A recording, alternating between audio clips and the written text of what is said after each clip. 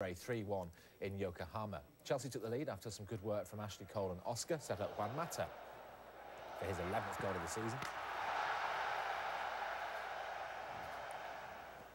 It was 2-0 just after half-time. Fernando Torres with a deflected effort that makes him the club's top scorer this season. He's now got 12 goals. Not that bad a campaign then. The European champions added a third. Torres and Mata combined. An own goal though by Chavez. So that was 3-0, but there was to be no clean sheet for the Premier League side. Monterrey scored in time added on. Aldo de Negris made it 3-1. But it's Benitez, after just 6 games as manager, through to a first final. The team